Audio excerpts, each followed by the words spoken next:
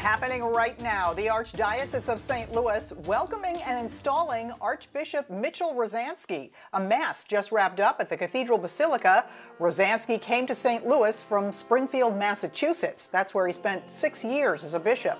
He replaces Archbishop Robert Carlson, who served as Archbishop of St. Louis for 11 years. More on what the new leadership means for the diocese and the city coming up tonight on 5 on Your Side at 5.